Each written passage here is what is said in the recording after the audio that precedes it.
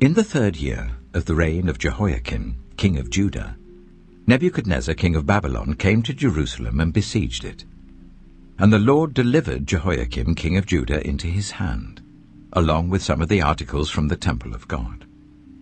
These he carried off to the temple of his God in Babylonia, and put in the treasure house of his God. Then the king ordered Ashpenaz, chief of his court officials, to bring into the king's service some of the Israelites from the royal family and the nobility, young men without any physical defect, handsome, showing aptitude for every kind of learning, well-informed, quick to understand, and qualified to serve in the king's palace. He was to teach them the language and literature of the Babylonians. The king assigned them a daily amount of food and wine from the king's table. They were to be trained for 3 years, and after that they were to enter the king's service. Among those who were chosen were some from Judah: Daniel, Hananiah, Mishael, and Azariah. The chief official gave them new names.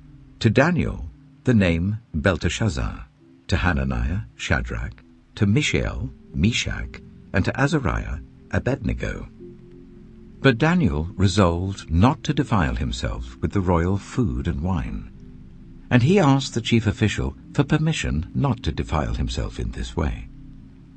Now God had caused the official to show favor and compassion to Daniel.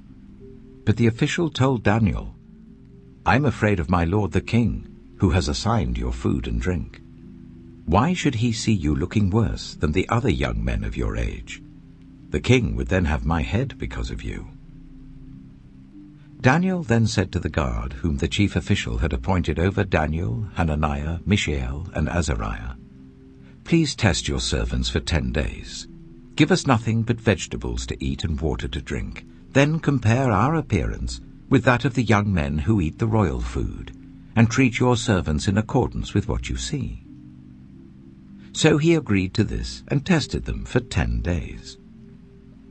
At the end of the 10 days, they looked healthier and better nourished than any of the young men who ate the royal food. So the guard took away their choice food and the wine they were to drink, and gave them vegetables instead.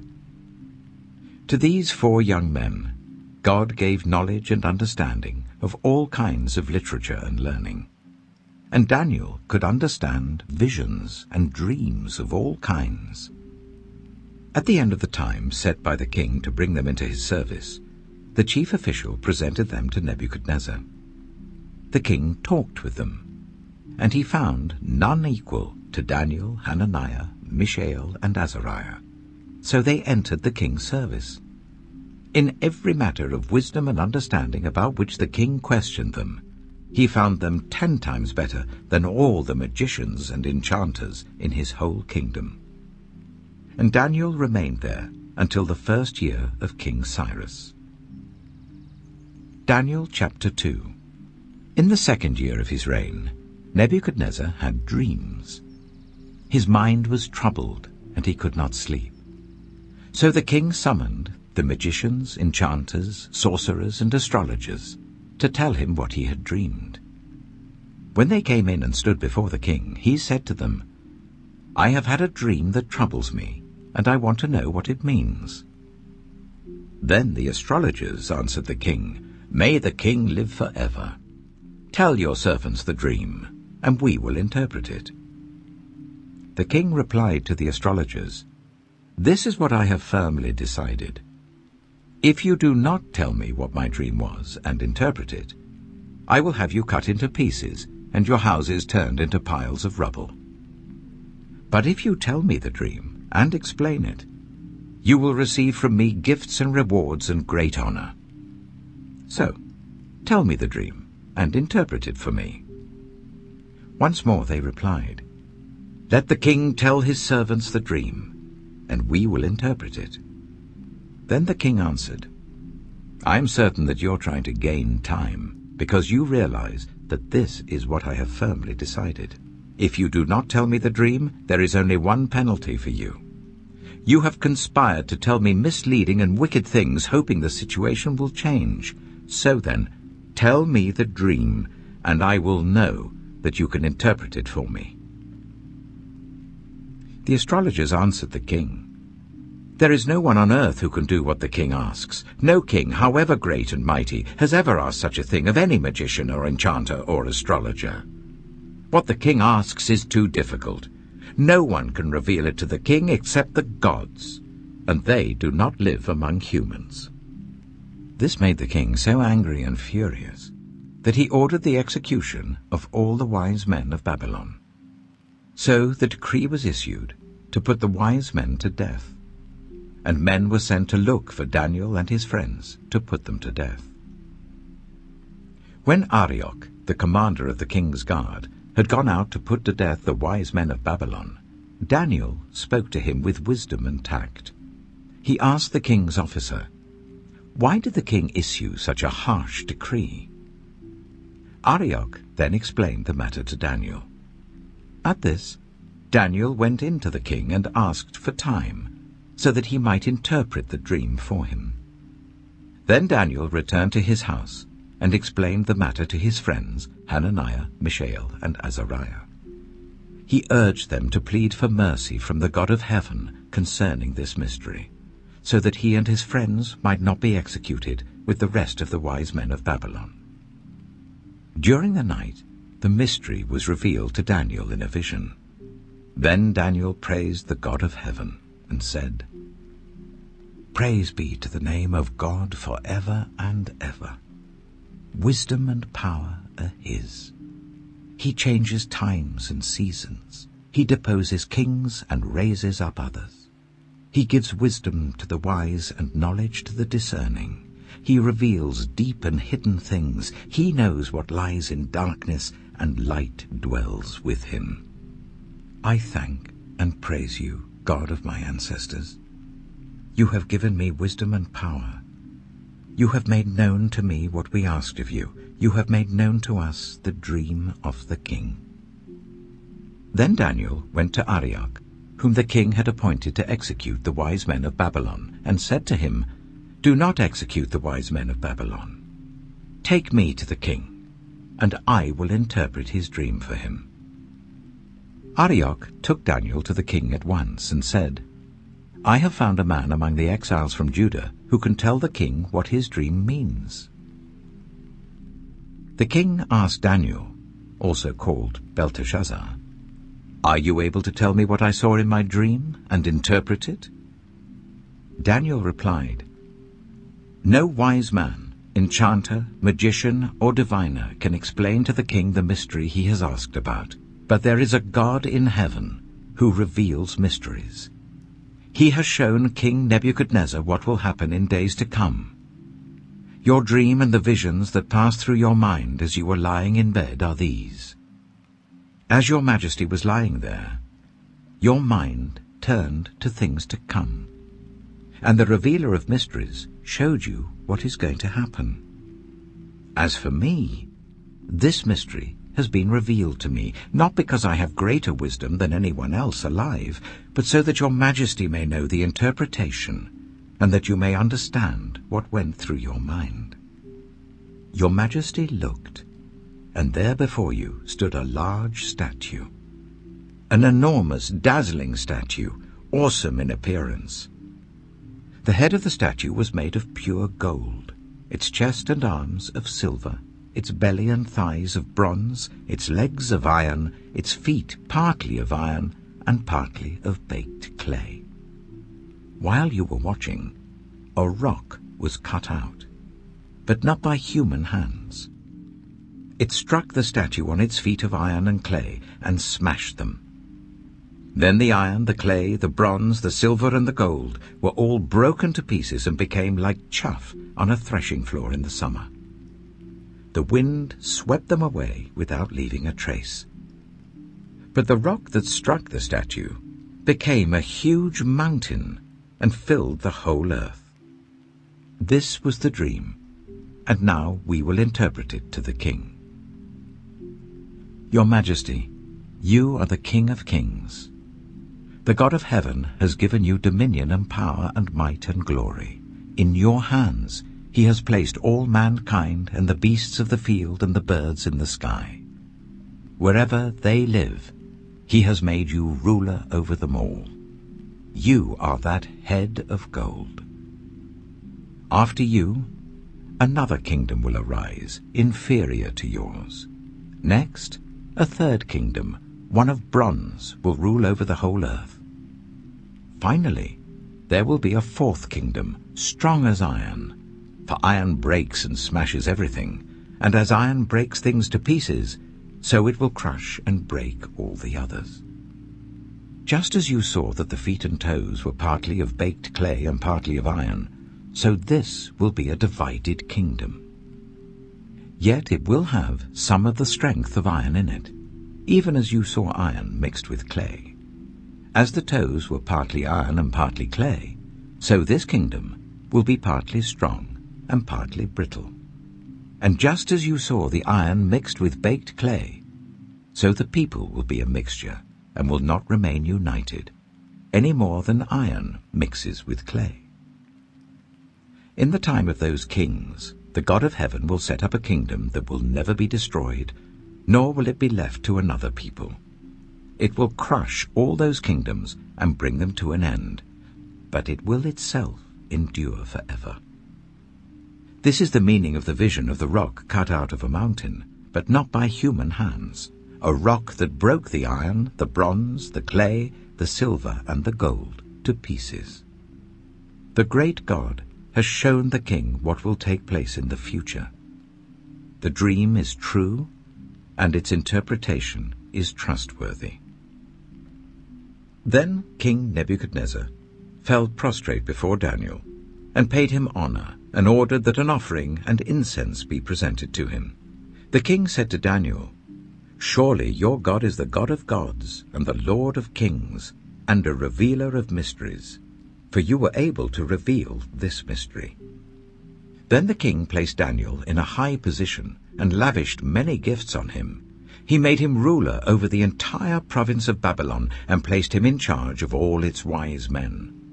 Moreover, at Daniel's request, the king appointed Shadrach, Meshach, and Abednego, chief ministers over the province of Babylon, while Daniel himself remained at the royal court. Daniel chapter 3. King Nebuchadnezzar made an image of gold, 60 cubits high and 6 cubits wide, and set it up on the plain of Dura in the province of Babylon. He then summoned the satraps, prefects, governors, advisers, treasurers, judges, magistrates, and all the other provincial officials to come to the dedication of the image he had set up. So the satraps, prefects, governors, advisers, treasurers, judges, magistrates, and all the other provincial officials assembled for the dedication of the image that King Nebuchadnezzar had set up, and they stood before it. Then the herald loudly proclaimed, "Nations and peoples of every language, this is what you are commanded to do. As soon as you hear the sound of the horn, flute, zither, lyre, harp, pipe, and all kinds of music, you must fall down and worship the image of gold that King Nebuchadnezzar has set up. Whoever does not fall down and worship will immediately be thrown into a blazing furnace." Therefore, as soon as they heard the sound of the horn, flute, zither, lyre, harp, and all kinds of music, all the nations and peoples of every language fell down and worshipped the image of gold that King Nebuchadnezzar had set up. At this time, some astrologers came forward and denounced the Jews. They said to King Nebuchadnezzar, "May the king live forever. Your Majesty has issued a decree that everyone who hears the sound of the horn, flute, zither, lyre, harp, pipe, and all kinds of music must fall down and worship the image of gold, and that whoever does not fall down and worship will be thrown into a blazing furnace. But there are some Jews whom you have set over the affairs of the province of Babylon, Shadrach, Meshach, and Abednego, who pay no attention to you, your Majesty. They neither serve your gods nor worship the image of gold you have set up." Furious with rage, Nebuchadnezzar summoned Shadrach, Meshach, and Abednego. So these men were brought before the king. And Nebuchadnezzar said to them, "Is it true, Shadrach, Meshach, and Abednego, that you do not serve my gods or worship the image of gold I have set up? Now, when you hear the sound of the horn, flute, zither, lyre, harp, pipe, and all kinds of music, if you are ready to fall down and worship the image I made, very good. But if you do not worship it, you will be thrown immediately into a blazing furnace. Then what God will be able to rescue you from my hand?" Shadrach, Meshach, and Abednego replied to him, "King Nebuchadnezzar, we do not need to defend ourselves before you in this matter. If we are thrown into the blazing furnace, the God we serve is able to deliver us from it, and he will deliver us from your majesty's hand. But even if he does not, we want you to know, your majesty, that we will not serve your gods or worship the image of gold you have set up." Then Nebuchadnezzar was furious with Shadrach, Meshach, and Abednego, and his attitude towards them changed. He ordered the furnace to be heated 7 times hotter than usual, and commanded some of the strongest soldiers in his army to tie up Shadrach, Meshach, and Abednego, and throw them into the blazing furnace. So these men, wearing their robes, trousers, turbans, and other clothes, were bound and thrown into the blazing furnace. The king's command was so urgent, and the furnace so hot, that the flames of the fire killed the soldiers who took up Shadrach, Meshach, and Abednego, and these 3 men, firmly tied, fell into the blazing furnace. Then King Nebuchadnezzar leapt to his feet in amazement, and asked his advisers, "Weren't there 3 men that we tied up and threw into the fire?" They replied, "Certainly, your majesty." He said, "Look, I see 4 men walking around in the fire, unbound and unharmed, and the 4th looks like a son of the gods." Nebuchadnezzar then approached the opening of the blazing furnace and shouted, "Shadrach, Meshach, and Abednego, servants of the Most High God, come out! Come here!" So Shadrach, Meshach, and Abednego came out of the fire, and the satraps, prefects, governors, and royal advisers crowded round them. They saw that the fire had not harmed their bodies, nor was a hair of their heads singed. Their robes were not scorched, and there was no smell of fire on them. Then Nebuchadnezzar said, "Praise be to the God of Shadrach, Meshach, and Abednego, who has sent his angel and rescued his servants. They trusted in him and defied the king's command, and were willing to give up their lives rather than serve or worship any god except their own God. Therefore, I decree that the people of any nation or language who say anything against the God of Shadrach, Meshach, and Abednego be cut into pieces, and their houses be turned into piles of rubble, for no other God can save in this way." Then the king promoted Shadrach, Meshach, and Abednego in the province of Babylon. Daniel chapter 4. King Nebuchadnezzar, to the nations and peoples of every language who live in all the earth, may you prosper greatly. It is my pleasure to tell you about the miraculous signs and wonders that the Most High God has performed for me. How great are his signs, how mighty his wonders! His kingdom is an eternal kingdom. His dominion endures from generation to generation. I, Nebuchadnezzar, was at home in my palace, contented and prosperous. I had a dream that made me afraid. As I was lying in bed, the images and visions that passed through my mind terrified me. So I commanded that all the wise men of Babylon be brought before me to interpret the dream for me. When the magicians, enchanters, astrologers, and diviners came, I told them the dream, but they could not interpret it for me. Finally, Daniel came into my presence, and I told him the dream. He is called Belteshazzar, after the name of my God, and the spirit of the holy gods is in him. I said, "Belteshazzar, chief of the magicians, I know that the spirit of the holy gods is in you, and no mystery is too difficult for you. Here is my dream, interpret it for me." These are the visions I saw while lying in bed. I looked, and there before me stood a tree in the middle of the land. Its height was enormous. The tree grew large and strong, and its top touched the sky. It was visible to the ends of the earth.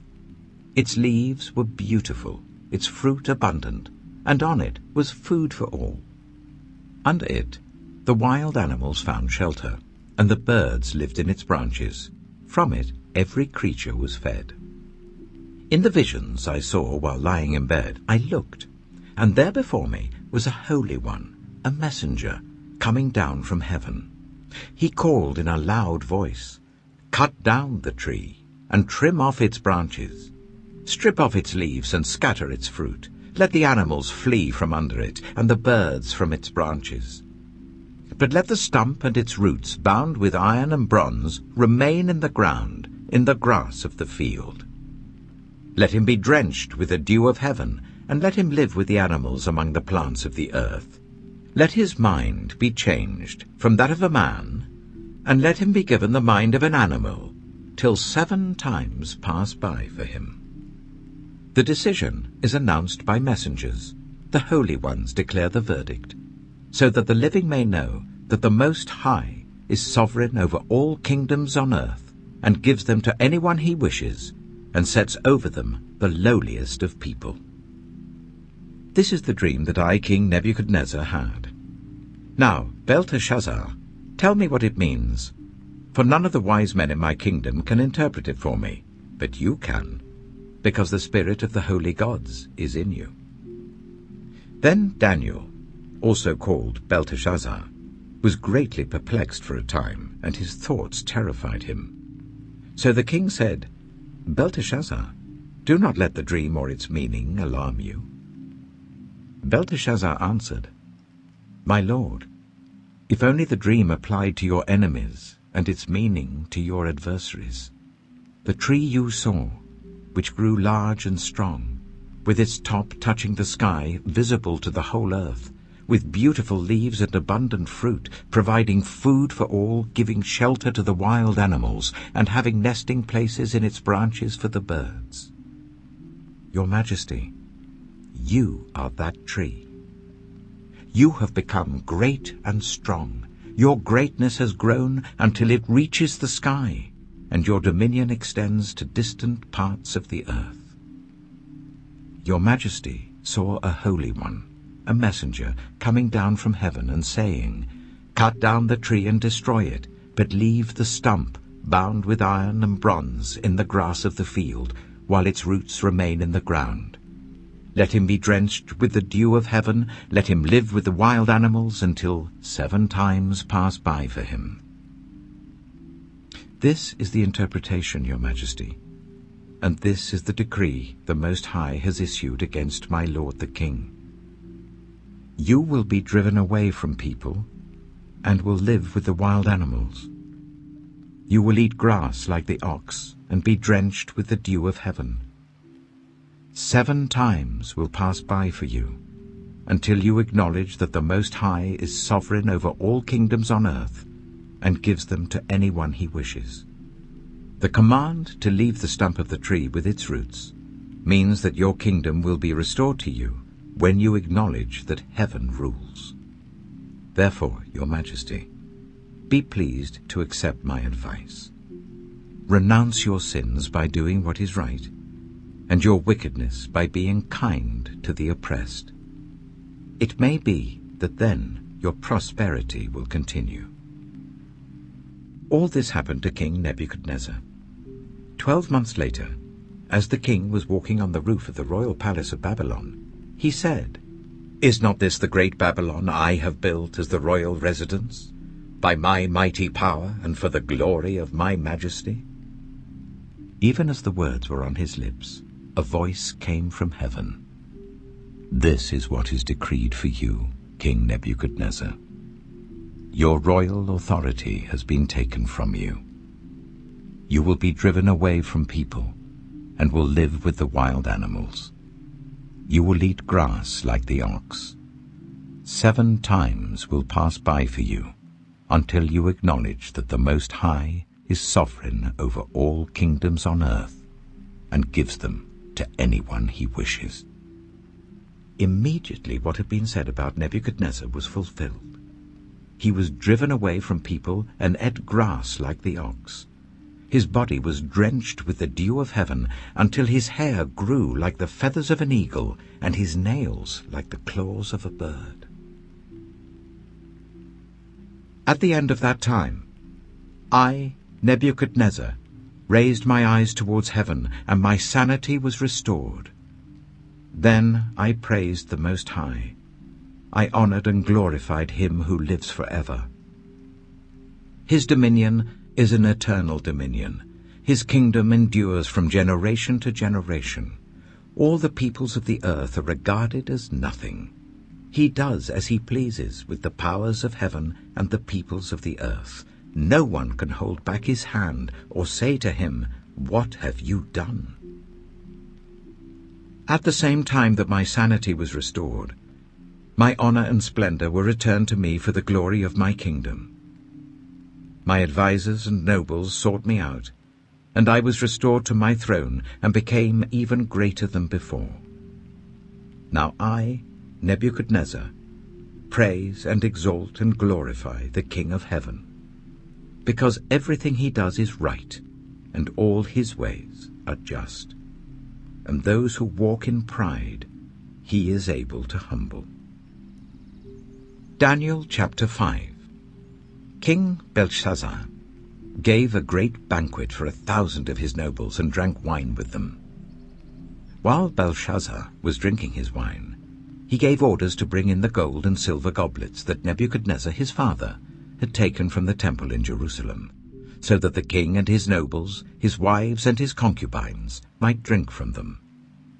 So they brought in the gold goblets that had been taken from the temple of God in Jerusalem, and the king and his nobles, his wives and his concubines drank from them. As they drank the wine, they praised the gods of gold and silver, of bronze, iron, wood, and stone. Suddenly, the fingers of a human hand appeared and wrote on the plaster of the wall near the lampstand in the royal palace. The king watched the hand as it wrote. His face turned pale, and he was so frightened that his legs became weak and his knees were knocking. The king summoned the enchanters, astrologers, and diviners. Then he said to these wise men of Babylon, "Whoever reads this writing and tells me what it means will be clothed in purple and have a gold chain placed around his neck, and he will be made the 3rd highest ruler in the kingdom." Then all the king's wise men came in, but they could not read the writing or tell the king what it meant. So King Belshazzar became even more terrified, and his face grew more pale. His nobles were baffled. The queen, hearing the voices of the king and his nobles, came into the banquet hall. "May the king live forever," she said. "Don't be alarmed. Don't look so pale. There is a man in your kingdom who has the spirit of the holy gods in him. In the time of your father he was found to have insight and intelligence and wisdom like that of the gods. Your father, King Nebuchadnezzar, appointed him chief among the magicians, enchanters, astrologers, and diviners. He did this because Daniel, whom the king called Belteshazzar, was found to have a keen mind and knowledge and understanding, and also the ability to interpret dreams, explain riddles, and solve difficult problems. Call for Daniel, and he will tell you what the writing means." So Daniel was brought before the king, and the king said to him, "Are you Daniel, one of the exiles my father the king brought from Judah? I have heard that the spirit of the gods is in you, and that you have insight, intelligence, and outstanding wisdom. The wise men and enchanters were brought before me to read this writing and tell me what it means, but they could not explain it. Now I have heard that you are able to give interpretations and to solve difficult problems. If you can read this writing and tell me what it means, you will be clothed in purple and have a gold chain placed round your neck. and you will be made the third highest ruler in the kingdom." Then Daniel answered the king, "You may keep your gifts for yourself and give your rewards to someone else. Nevertheless, I will read the writing for the king and tell him what it means. Your Majesty, the Most High God gave your father Nebuchadnezzar sovereignty and greatness and glory and splendor. Because of the high position he gave him, all the nations and peoples of every language dreaded and feared him. Those the king wanted to put to death, he put to death. Those he wanted to spare, he spared. Those he wanted to promote, he promoted. And those he wanted to humble, he humbled. But when his heart became arrogant and hardened with pride, he was deposed from his royal throne and stripped of his glory. He was driven away from the people and given the mind of an animal. He lived with the wild donkeys and ate grass like the ox, and his body was drenched with the dew of heaven, until he acknowledged that the Most High God is sovereign over all kingdoms on earth and sets over them anyone he wishes. But you, Belshazzar, his son, have not humbled yourself, though you knew all this. Instead, you have set yourself up against the Lord of heaven. You had the goblets from his temple brought to you, and you and your nobles, your wives and your concubines drank wine from them. You praised the gods of silver and gold, of bronze, iron, wood, and stone, which cannot see or hear or understand. But you did not honor the God who holds in his hand your life and all your ways. Therefore, he sent the hand that wrote the inscription. This is the inscription that was written: Mene, Mene, Tekel, Parsin. Here is what these words mean. Mene. God has numbered the days of your reign and brought it to an end. Tekel. You have been weighed on the scales and found wanting. Peres. Your kingdom is divided and given to the Medes and Persians. Then, at Belshazzar's command, Daniel was clothed in purple. A gold chain was placed round his neck, and he was proclaimed the third highest ruler in the kingdom. That very night, Belshazzar, king of the Babylonians, was slain, and Darius the Mede took over the kingdom at the age of 62. Daniel chapter 6. It pleased Darius to appoint 120 satraps to rule throughout the kingdom, with 3 chief ministers over them, one of whom was Daniel. The satraps were made accountable to them, so that the king might not suffer loss. Now Daniel so distinguished himself among the chief ministers and the satraps by his exceptional qualities, that the king planned to set him over the whole kingdom. At this, the chief ministers and the satraps tried to find grounds for charges against Daniel in his conduct of government affairs, but they were unable to do so.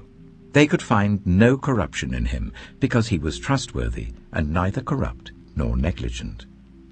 Finally, these men said, "We will never find any basis for charges against this man Daniel, unless it has something to do with the law of his God." So these chief ministers and satraps went as a group to the king and said, "May King Darius live forever. The royal ministers, prefects, satraps, advisers, and governors have all agreed that the king should issue an edict and enforce the decree that anyone who prays to any god or human being during the next 30 days, except to you, your majesty, shall be thrown into the lion's den. Now, your majesty, issue the decree and put it in writing so that it cannot be altered, in accordance with the law of the Medes and Persians, which cannot be repealed." So King Darius put the decree in writing. Now when Daniel learned that the decree had been published, he went home to his upstairs room where the windows opened towards Jerusalem. 3 times a day he got down on his knees and prayed, giving thanks to his God, just as he had done before. Then these men went as a group and found Daniel praying and asking God for help. So they went to the king and spoke to him about his royal decree.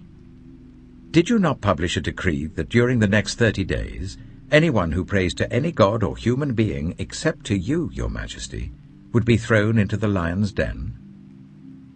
The king answered, "The decree stands, in accordance with the law of the Medes and Persians, which cannot be repealed." Then they said to the king, "Daniel, who is one of the exiles from Judah, pays no attention to you, your majesty, or to the decree you put in writing. He still prays 3 times a day." When the king heard this, he was greatly distressed. He was determined to rescue Daniel, and made every effort until sunset to save him. Then the men went as a group to King Darius and said to him, "Remember, your majesty, that according to the law of the Medes and Persians, no decree or edict that the king issues can be changed." So the king gave the order, and they brought Daniel and threw him into the lion's den. The king said to Daniel, "May your God, whom you serve continually, rescue you." A stone was brought and placed over the mouth of the den, and the king sealed it with his own signet ring and with the rings of his nobles, so that Daniel's situation might not be changed. Then the king returned to his palace and spent the night without eating and without any entertainment being brought to him, and he could not sleep. At the first light of dawn, the king got up and hurried to the lion's den. When he came near the den, he called to Daniel in an anguished voice, "Daniel, servant of the living God, has your God, whom you serve continually, been able to rescue you from the lions?"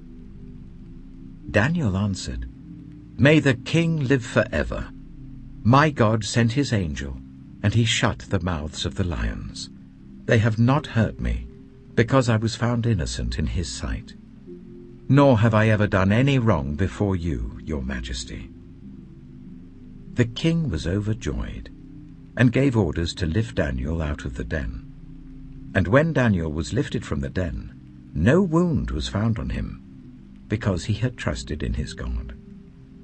At the king's command, the men who had falsely accused Daniel were brought in and thrown into the lion's den, along with their wives and children.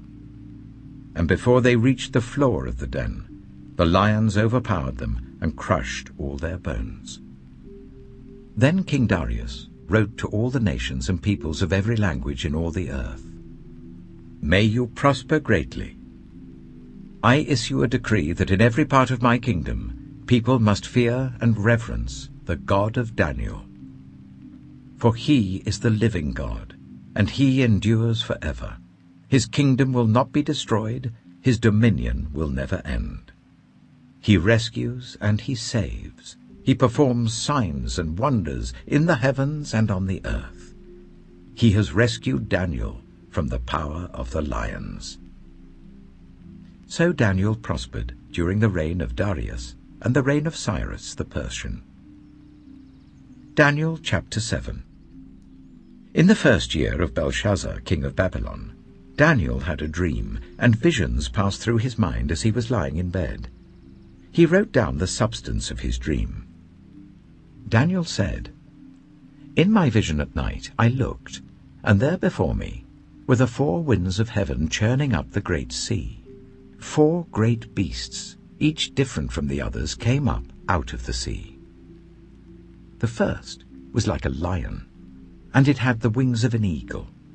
I watched until its wings were torn off, and it was lifted from the ground so that it stood on 2 feet like a human being. And the mind of a human was given to it. And there before me was a second beast, which looked like a bear. It was raised up on one of its sides, and it had 3 ribs in its mouth between its teeth. It was told, 'Get up and eat your fill of flesh.'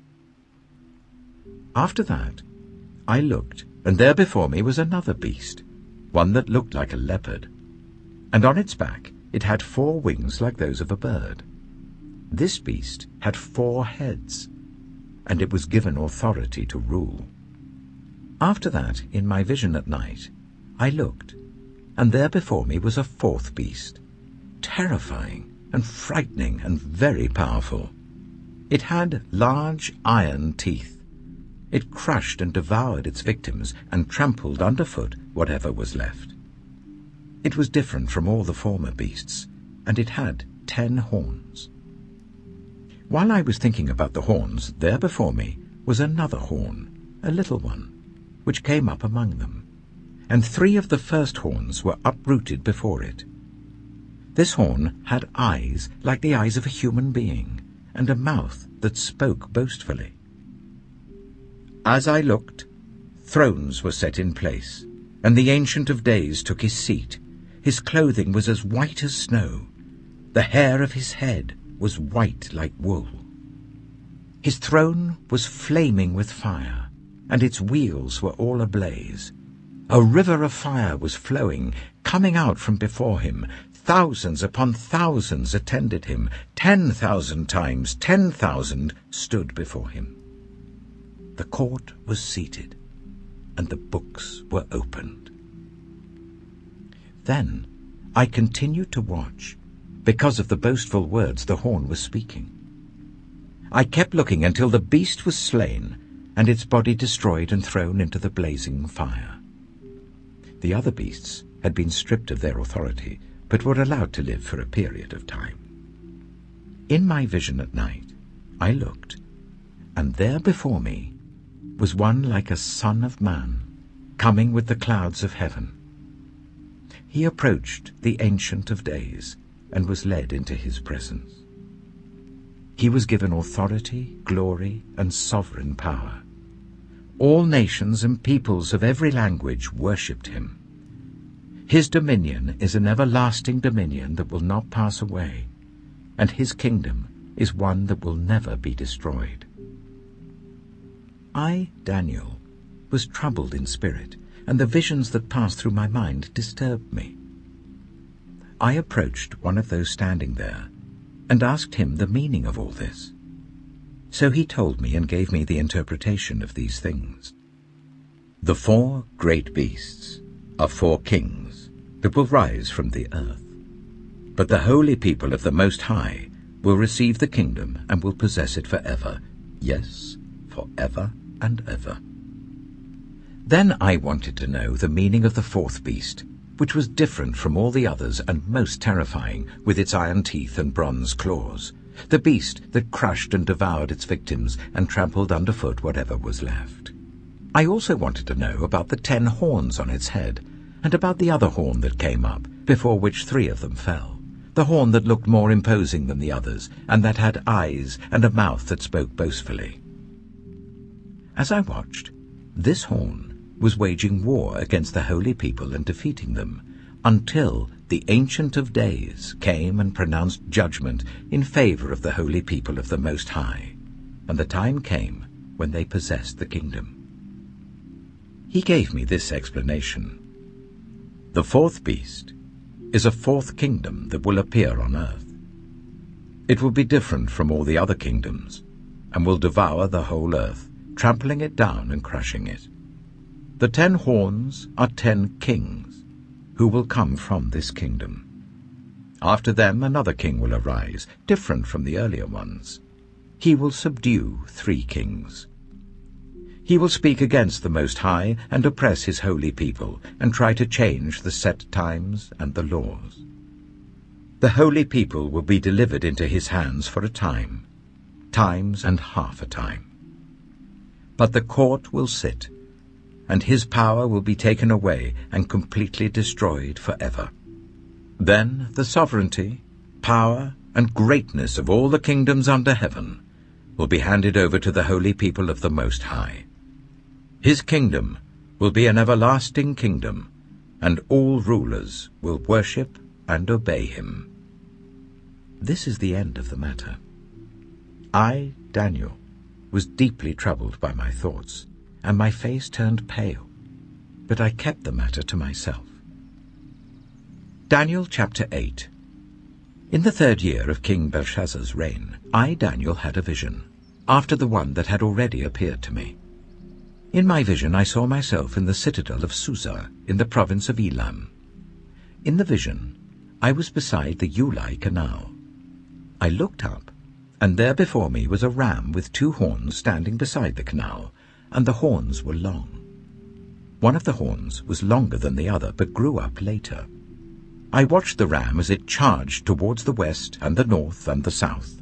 No animal could stand against it, and none could rescue from its power. It did as it pleased, and became great. As I was thinking about this, suddenly a goat with a prominent horn between its eyes came from the west, crossing the whole earth without touching the ground. It came towards the 2-horned ram I had seen standing beside the canal and charged at it in great rage. I saw it attack the ram furiously, striking the ram and shattering its 2 horns. The ram was powerless to stand against it. The goat knocked it to the ground and trampled on it, and none could rescue the ram from its power. The goat became very great, but at the height of its power, the large horn was broken off, and in its place 4 prominent horns grew up towards the 4 winds of heaven. Out of one of them came another horn, which started small but grew in power to the south and to the east and towards the beautiful land. It grew until it reached the host of the heavens, and it threw some of the starry host down to the earth and trampled on them. It set itself up to be as great as the commander of the army of the Lord. It took away the daily sacrifice from the Lord, and his sanctuary was thrown down. Because of rebellion, the Lord's people and the daily sacrifice were given over to it. It prospered in everything it did, and truth was thrown to the ground. Then I heard a Holy One speaking, and another Holy One said to him, "How long will it take for the vision to be fulfilled? The vision concerning the daily sacrifice, the rebellion that causes desolation, the surrender of the sanctuary, and the trampling underfoot of the Lord's people." He said to me, "It will take 2,300 evenings and mornings. Then the sanctuary will be reconsecrated." While I, Daniel, was watching the vision and trying to understand it, there before me stood one who looked like a man. And I heard a man's voice from the Uli calling, "Gabriel, tell this man the meaning of the vision." As he came near the place where I was standing, I was terrified and fell prostrate. "Son of man," he said to me, "understand that the vision concerns the time of the end." While he was speaking to me, I was in a deep sleep with my face to the ground. Then he touched me and raised me to my feet. He said, "I am going to tell you what will happen later in the time of wrath, because the vision concerns the appointed time of the end. The 2-horned ram that you saw represents the kings of Media and Persia. The shaggy goat is the king of Greece, and the large horn between its eyes is the first king. The 4 horns that replace the one that was broken off represent 4 kingdoms that will emerge from his nation, but will not have the same power. In the latter part of their reign, when rebels have become completely wicked, a fierce-looking king, a master of intrigue, will arise. He will become very strong, but not by his own power. He will cause astounding devastation and will succeed in whatever he does. He will destroy those who are mighty, the holy people. He will cause deceit to prosper, and he will consider himself superior. When they feel secure, he will destroy many and take his stand against the Prince of Princes. Yet he will be destroyed, but not by human power. The vision of the evenings and mornings that has been given you is true, but seal up the vision, for it concerns the distant future." I, Daniel, was worn out. I lay exhausted for several days. Then I got up and went about the king's business. I was appalled by the vision. It was beyond understanding. Daniel chapter 9. In the first year of Darius, son of Xerxes, a Mede by descent, who was made ruler over the Babylonian kingdom, in the first year of his reign, I, Daniel, understood from the Scriptures, according to the word of the Lord given to Jeremiah the prophet, that the desolation of Jerusalem would last 70 years. So I turned to the Lord God, and pleaded with him in prayer and petition, in fasting, and in sackcloth and ashes. I prayed to the Lord my God, and confessed, Lord, the great and awesome God, who keeps his covenant of love with those who love him and keep his commandments, we have sinned and done wrong. We have been wicked and have rebelled. We have turned away from your commands and laws. We have not listened to your servants the prophets, who spoke in your name to our kings, our princes, and our ancestors, and to all the people of the land. Lord, you are righteous, but this day we are covered with shame. The people of Judah and the inhabitants of Jerusalem and all Israel, both near and far, in all the countries where you have scattered us because of our unfaithfulness to you. We and our kings, our princes and our ancestors are covered with shame, Lord, because we have sinned against you. The Lord our God is merciful and forgiving, even though we have rebelled against him. We have not obeyed the Lord our God, or kept the laws he gave us through his servants the prophets. All Israel has transgressed your law, and turned away, refusing to obey you. Therefore, the curses and sworn judgments, written in the law of Moses, the servant of God, have been poured out on us, because we have sinned against you. You have fulfilled the word spoken against us, and against our rulers, by bringing on us great disaster. Under the whole heaven, nothing has ever been done like what has been done to Jerusalem. Just as it is written in the law of Moses, all this disaster has come on us. Yet we have not sought the favor of the Lord our God by turning from our sins and giving attention to your truth. The Lord did not hesitate to bring the disaster on us, for the Lord our God is righteous in everything he does, yet we have not obeyed him.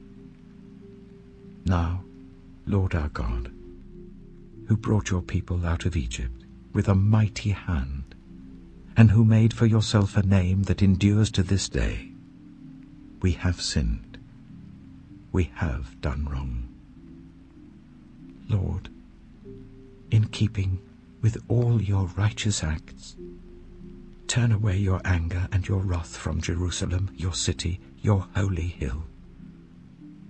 Our sins and the iniquities of our ancestors have made Jerusalem and your people an object of scorn to all those around us. Now, our God, hear the prayers and petitions of your servant.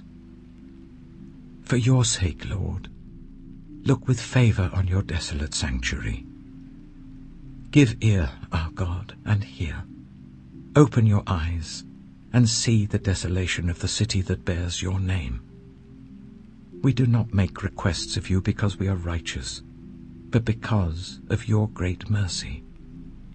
Lord, listen. Lord, forgive. Lord, hear and act. For your sake, my God, do not delay, because your city and your people bear your name. While I was speaking and praying, confessing my sin and the sin of my people Israel, and making my request to the Lord my God for his holy hill, while I was still in prayer, Gabriel, the man I had seen in the earlier vision, came to me in swift flight about the time of the evening sacrifice.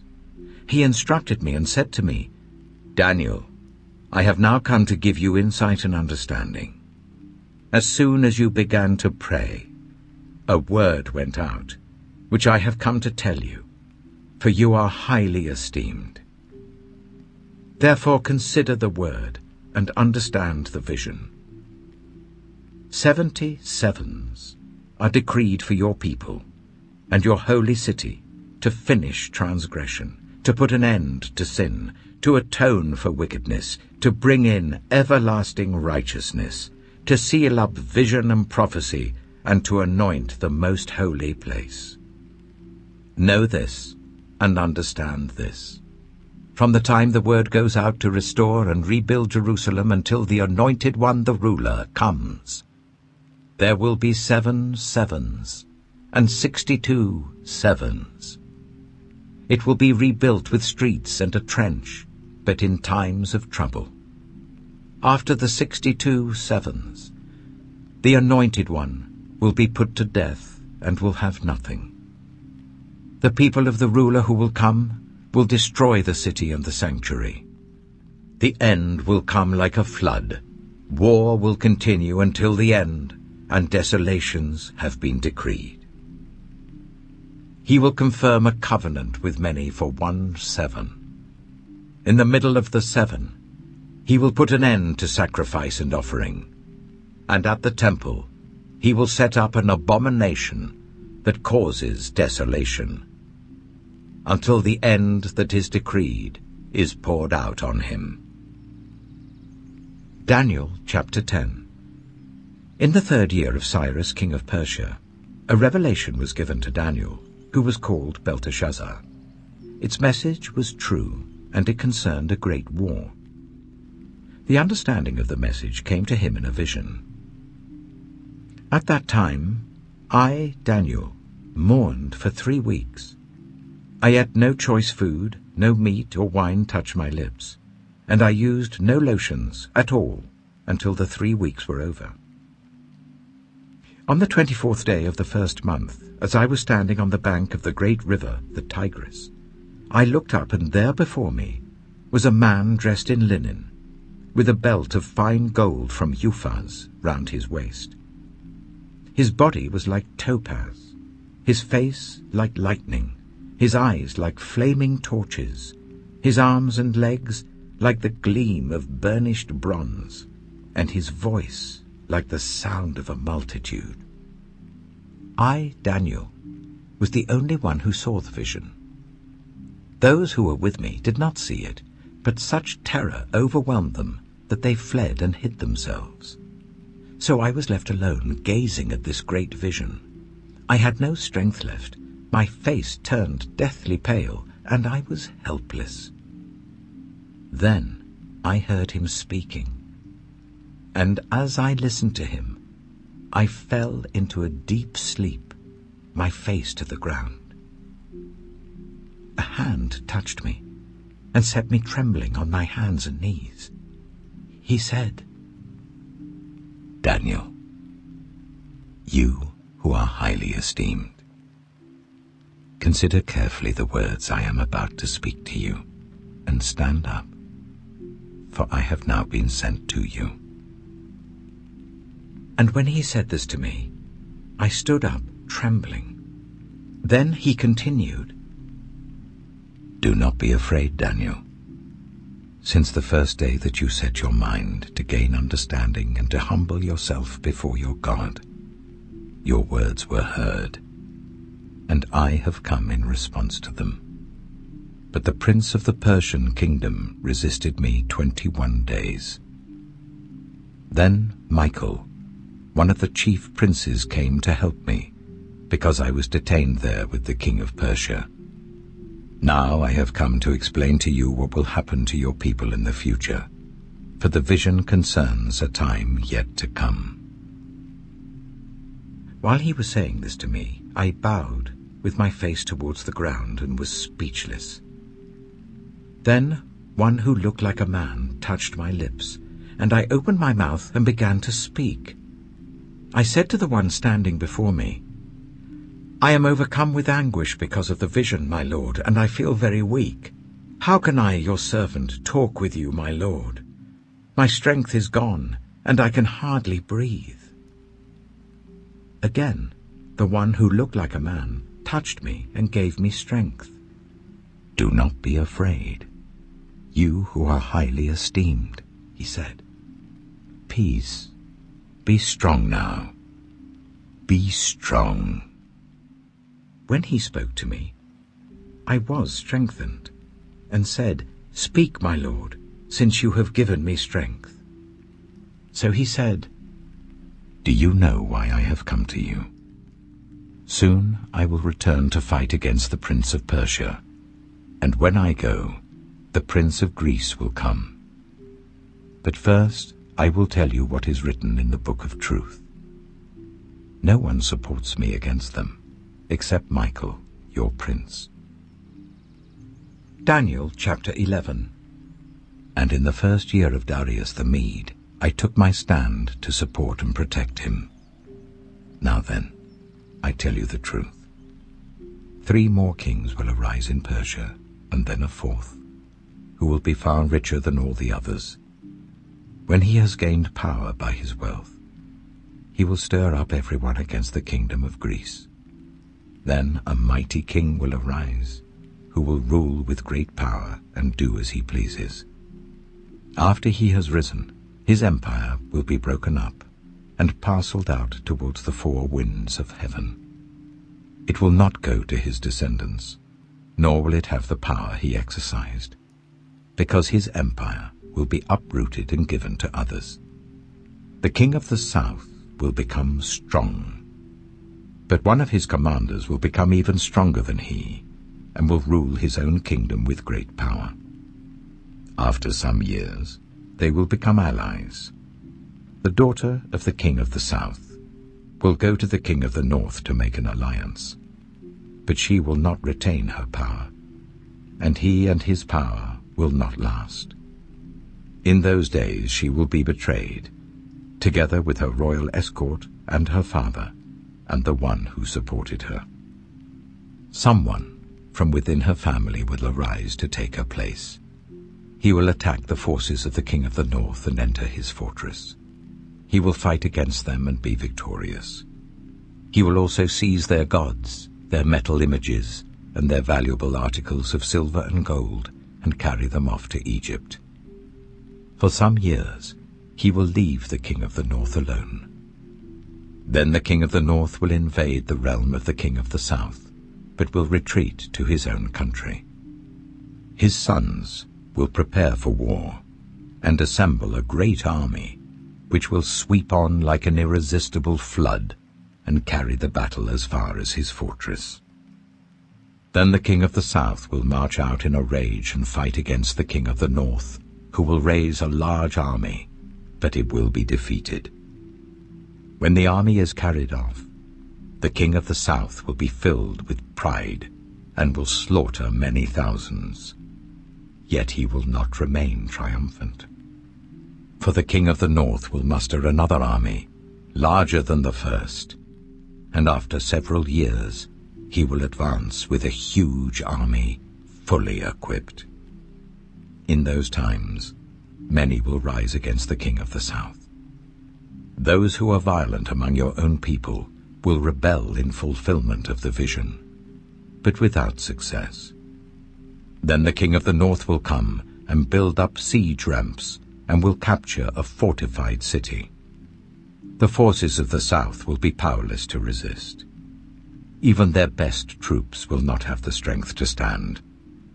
The invader will do as he pleases. No one will be able to stand against him. He will establish himself in the beautiful land and will have the power to destroy it. He will determine to come with the might of his entire kingdom and will make an alliance with the king of the south. And he will give him a daughter in marriage in order to overthrow the kingdom, but his plans will not succeed or help him. Then he will turn his attention to the coastlands and will take many of them, but a commander will put an end to his insolence and will turn his insolence back on him. After this, he will turn back towards the fortresses of his own country, but will stumble and fall, to be seen no more. His successor will send out a tax collector to maintain the royal splendor. In a few years, however, he will be destroyed, yet not in anger or in battle. He will be succeeded by a contemptible person, who has not been given the honor of royalty. He will invade the kingdom when its people feel secure, and he will seize it through intrigue. Then an overwhelming army will be swept away before him. Both it and a prince of the covenant will be destroyed. After coming to an agreement with him, he will act deceitfully, and with only a few people he will rise to power. When the richest provinces feel secure, he will invade them, and will achieve what neither his fathers nor his forefathers did. He will distribute plunder, loot, and wealth among his followers. He will plot the overthrow of fortresses, but only for a time. With a large army he will stir up his strength and courage against the king of the south. The king of the south will wage war with a large and very powerful army, but he will not be able to stand because of the plots devised against him. Those who eat from the king's provisions will try to destroy him. His army will be swept away, and many will fall in battle. The two kings, with their hearts bent on evil, will sit at the same table and lie to each other, but to no avail, because an end will still come at the appointed time. The king of the north will return to his own country with great wealth, but his heart will be set against the holy covenant. He will take action against it, and then return to his own country. At the appointed time, he will invade the south again, but this time the outcome will be different from what it was before. Ships of the western coastlands will oppose him, and he will lose heart.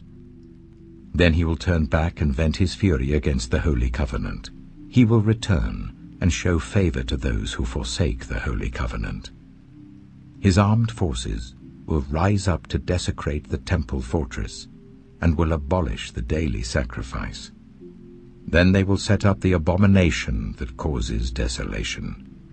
With flattery he will corrupt those who have violated the covenant, but the people who know their God will firmly resist him. Those who are wise will instruct many, though for a time they will fall by the sword, or be burned or captured or plundered.